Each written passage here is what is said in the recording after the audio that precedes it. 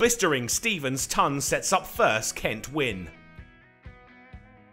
It wouldn't be a round of the LV County Championship action without Darren Stevens in the headlines. He led Kent to a lead of 333 with a quick-fire 50 after Leicestershire had crumbled to 109 all out.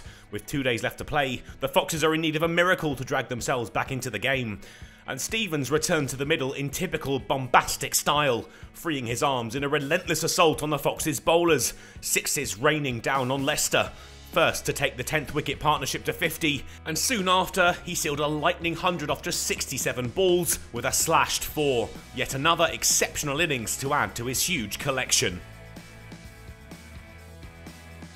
He no doubt would have gone further, but lost his partner and Kent's final wicket. Logan bowled for 4, Kent's lead a huge 385 runs. It had been his innings really. Decent starts from the Kent top order, but the all-rounder, helped by Leicestershire's paltry first innings total, had taken total control of the match with his blistering knock of 107 from 70. Parkinson's fifer had been well deserved, but looked to be in vain. Kent wouldn't have to wait long to pick up their first wicket. Sam Evans out in the first over to Matt Milnes, LBW for 1. It was inevitable that Stevens would contribute with the ball too. Azad, his man, out LBW for a duck. The score was still in single figures when Ackerman followed, out to Milnes for 2. And he kept going. Kimber, his next victim, bowled by way of an inside edge for 4.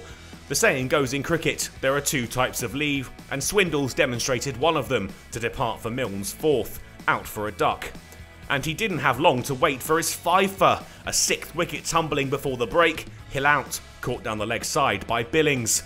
That left Leicestershire 20 for 6 at lunch. Kent now almost certain to end their winless campaign. Mike and Parkinson put on a defiant display after lunch and refused to be intimidated, Kent's success with the ball drying up. They put on 50 for the 7th wicket, Mike the aggressor, Parkinson happy to hold down an end. The aggressive approach from Mike paid dividends, boundaries coming thick and fast from his blade as he found and cleared the ropes. He reached his 50 in fitting style. Logan launched back over his own head for 4, the half-century chalked up in 38 balls.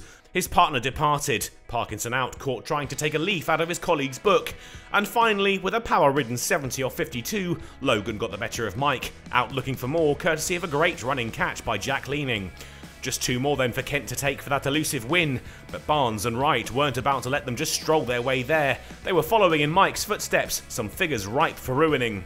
Their partnership got as far as 33 when Wright was out via a top edge off Barnes, his frustration clear to see. The last pair had nothing to lose, some big shots reduced the deficit below 200, and Barnes cashed in, 50 runs scored off 54 balls. They were having real fun, the partnership up to 92 when Kent sealed the win. Davis caught behind for 42, a big moment for Kent, their first win of the LV County Championship worth the long wait. It's not often that a 6-wicket haul goes under the radar, but it was another match dominated by the Kent titan Darren Stevens. He'll be back in action when Kent take on Worcestershire on Sunday, while Leicestershire will hope for better away in Derby.